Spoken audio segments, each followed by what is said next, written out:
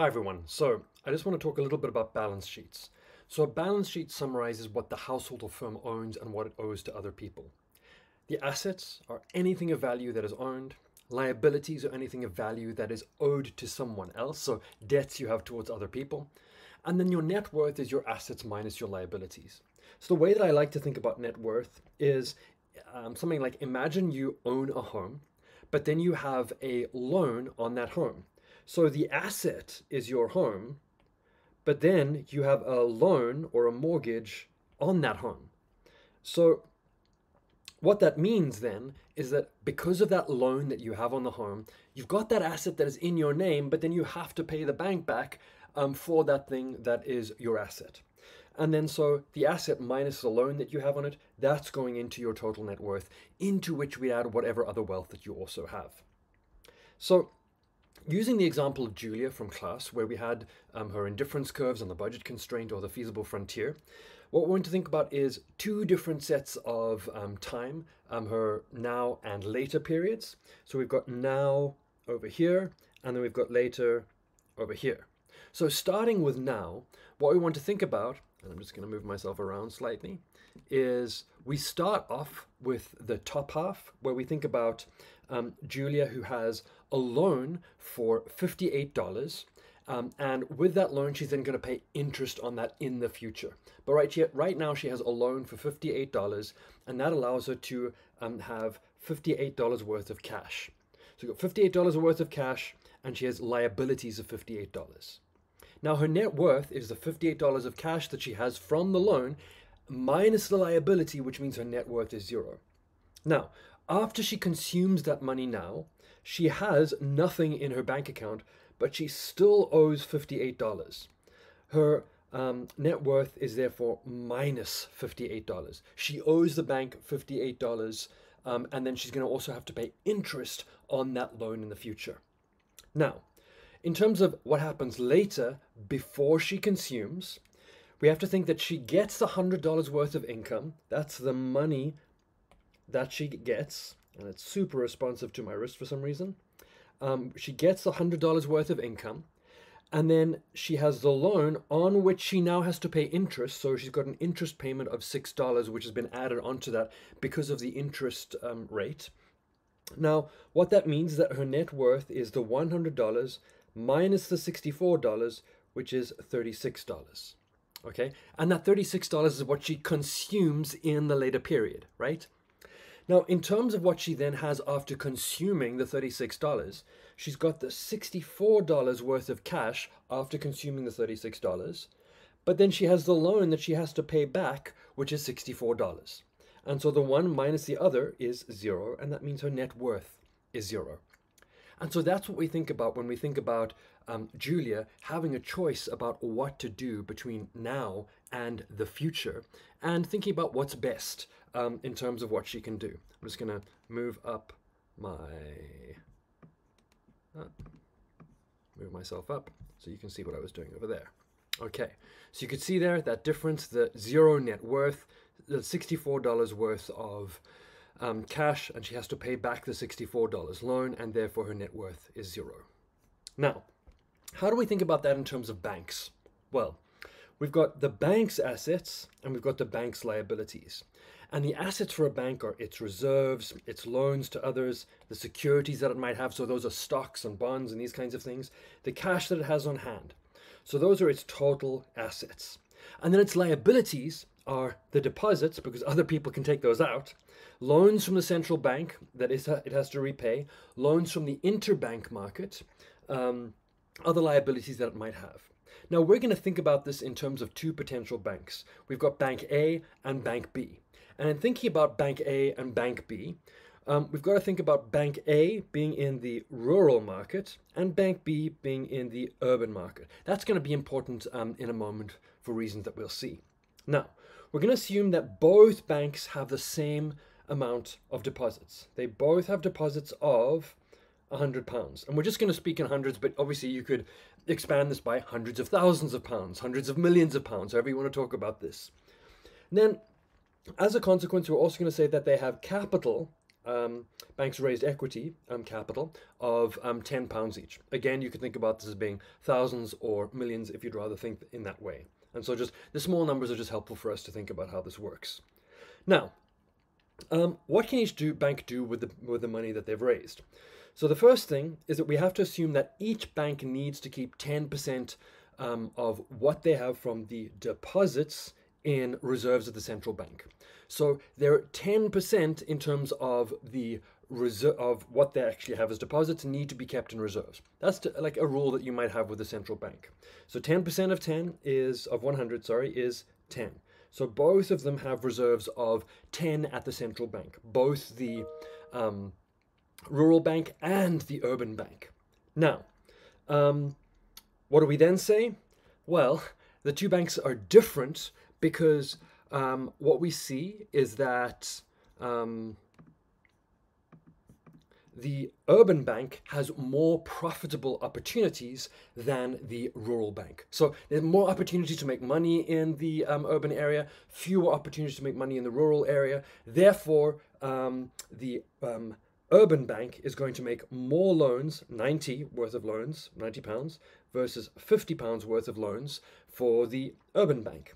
Now, this means then that Bank A is going to have more securities issued than the urban bank. So rural bank, Bank A, rural, Bank B, urban. Bank B, the urban bank, has more securities than it does loans. Bank A has Bank B has more loans than it has securities, 90 versus 10. Bank A has loans of 50 versus securities of 30. So we contrast these two. We can see differences in the level of securities that they have, difference in the level of loans that they issue. Okay, now, let's say that Bank B finds another profitable project, but that requires a loan of £200. So what's that going to look like? Well, Bank B is going to issue a loan of £200 and at the same time credit the borrowers with cash or deposits of £200. So they make loans of 200 and then deposits of 200. So you want to think about this as kind of like what happens when you kind of buy a car or buy a home. So what happens there is that the bank is making a loan to you of that amount of money, however much it is. You then get that deposit in your account, and then you give that money to the person from whom you're getting the loan, right? So like paying for the house, paying for the car after you've gotten the loan from the bank. Now, Bank B issued these new loans without having sufficient deposits. So no new depositors had come in and put £200 worth of loans into the bank before they issued those loans to the people who wanted them, right? So the new deposits were created after the loans were issued, not before. So they issued the loans, and those loans then resulted in deposits being created, not deposits then loans. Okay. So we have this example here of saying like a home loan, your bank approves it and then credits your account with that amount of money. You then go and pay the person whose home you're buying. So a summary here with respect to bank money is when banks issue new loans, they simultaneously create new deposits, the bank money, worth similar amounts. As such, banks have created new money in the process of issuing new loans. Now that's fascinating. So Tobin, who went on to win a Nobel Prize in economics, he says that money created by the stroke of bank president's pen when he approves a loan and credits the borrower's checking account. You can also see a complimentary reading from the Bank of England about modern money creation. So this little figure here summarizes exactly what we're talking about. So we can think about assets that are non-money, and then we've got reserves and currency. Those give us base money at the central bank. And then what we see here is that we've got new loans and new deposits, which are liabilities. And those are going out the commercial banks. And then what happens with consumers? We have new deposits and new loans. So that's kind of showing the kind of correspondence between what's happening with the commercial banks creating new loans, which then result in new deposits, and then the consumers, us on the other hand, have new deposits and engaging in new loans. And we've got the assets and liabilities on either side for us. So the important thing here to notice is that the asset for the bank is the new loan that they have. They then have liabilities of new deposits. For us as consumers, those new deposits are our assets, but then we have the liabilities of the loans that we're then going to have to pay back to the bank.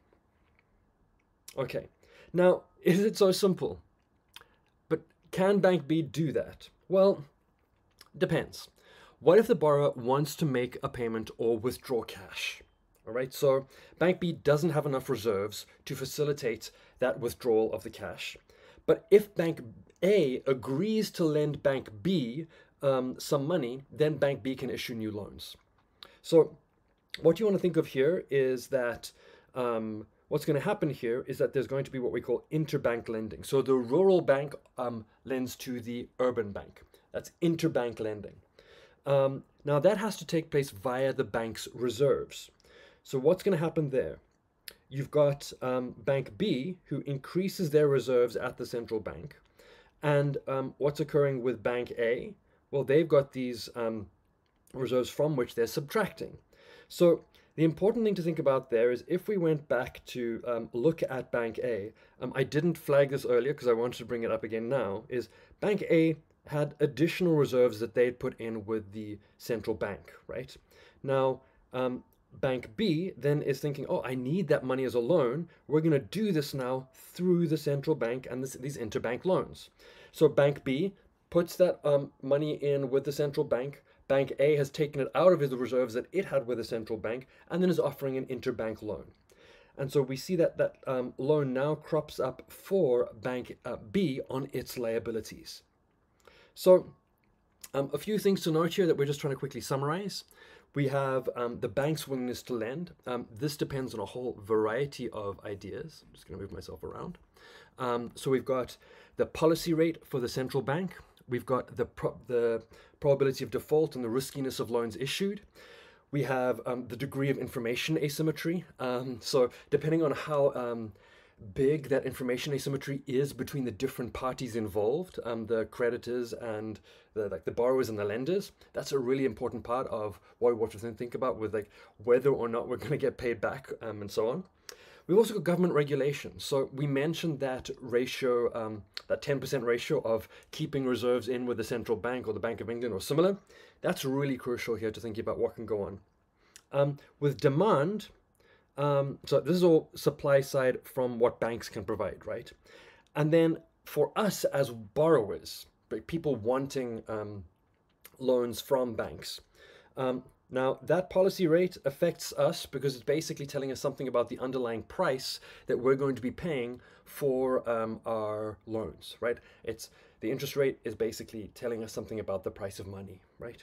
Now, we also want to think about the expected returns that we might have on an underlying project. So how much money am I going to make for some investment opportunity that I have that I want a loan from the bank for? So that's a really crucial variable here for my demand for a loan from the bank. The other thing that's important is what is my expected income over time? Do I anticipate that my salary is going to go up? And therefore, if I borrow some more now to smooth my consumption, say over the next 2 years, but I anticipate that my salary is going to go up in years 3, 4, 5, there might be reasonable ideas for why I would choose to do this. You can think about this yourselves as students, where you've taken out student loans in anticipation of getting a salary after you've graduated, and that you anticipate that your income as a consequence of what the degree that you've chosen is going to be higher.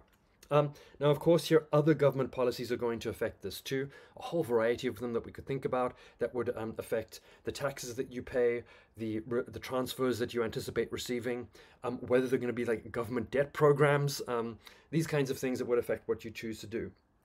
And why might we not expect there to be too many loans? A whole variety of things that we could think would play into this. So the liquidity commitments of various banks, how much liquidity they're expected to have in order to like how much cash on hand they have to have. That's the kind of thing you want to think about here. And so some discussion around the global financial crisis involved it being not just a home loan crisis, but was it also a liquidity crisis for the banks involved and for the insurance and companies involved, right? Um, then fragile funding structure. So this relates to like the ways in which different banks and different companies are connected to each other. I'm happy to answer more questions about this in class. And so like the question here is kind of about what folks theorize is like contagion around or across different banks. The degree to which banks are leveraged or lenders are leveraged. Like that means like how much debt they have and what they're doing with that debt. And then also the kinds of regulation that are involved. So we think here, when it goes back to the global financial crisis, which I'll comment on more later, this question of like how regulation, observation, and monitoring exists of the kinds of financial transactions that can occur, the expectations around how much, going back to this question of government regulation here and the earnings to loan ratio and the ratio for housing loans, like how much you have to say provide for a housing loan. So if we think about loans just prior to the financial crisis and people getting very low interest rates without providing any equity on their homes, that's a question that regulation could be involved in too. So we're going to stop there when talking about these questions of assets, liabilities, and balance sheets.